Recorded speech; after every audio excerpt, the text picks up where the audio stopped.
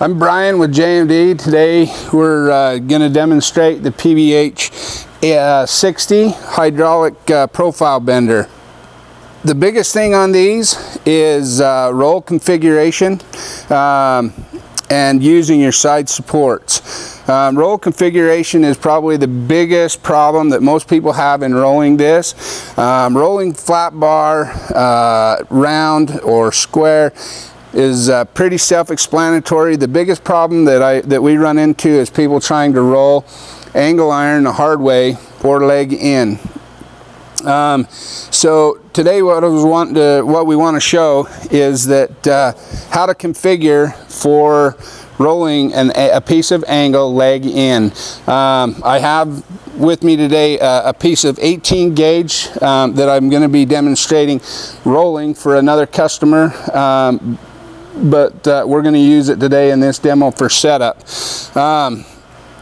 If you can see on this roll, on my bottom rolls I have the big flats back here on the two bottom rolls, and on my top roll I've got a gap. My gap for my leg to fit in is on the back side here. So when I feed my piece in, I'm going to feed it in with the leg up, and that leg is going to fit right inside of this groove right here. Okay, now what I want to do, I'm going to turn this machine on and I'm going to roll this side down a little bit. I'm going to slide that in there, and you see how much play I have. I want to tighten that up until my play is just barely minute, just barely can wiggle in there. I need to keep this top roll tight to support this rib or this leg on this angle, so that it won't ripple or bend funny. Once I've got that in, I can then drive my piece forward and back, make sure that it tracks right.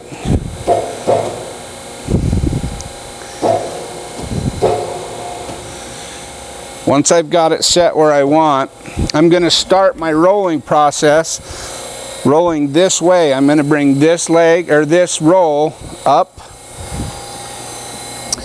Now if you can see, I do have digital readouts on this for roll placement. I'm going to bring this up and watch my gauge.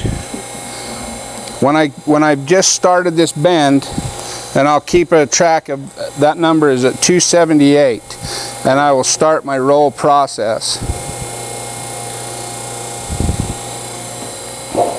I'll roll it out to the specific point that I need, and then I will, because this is such thin gauge stuff, I'm not going to try to bend it going both directions. I'm just only going to bend it with one roll. So after I've made the initial pass, I'm going to roll this back out.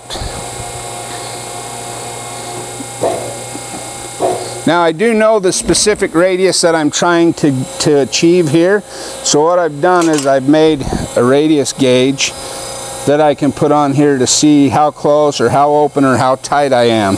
Now right now, in looking at this, I know that I need to go a little bit tighter, so I can bring this roll up again on this side.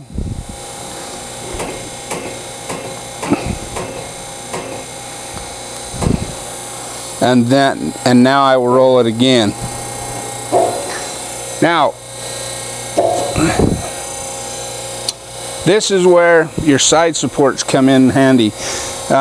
You want to get this bearing to help control the twist of your material here. So I've got this set to where this bearing will run right down the groove of that leg and help support it so it doesn't twist. Once I have that, I will go ahead and roll it back through to where I need it. Now I'll pull it back out.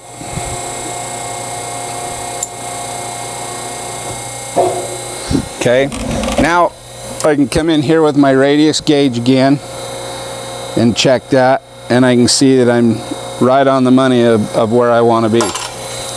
So at that point I can just go ahead, pull it out, and now I've just created a part. In 2 steps, using this on very, very thin material, I've rolled it with leg in and been able to achieve the radius that I need on that.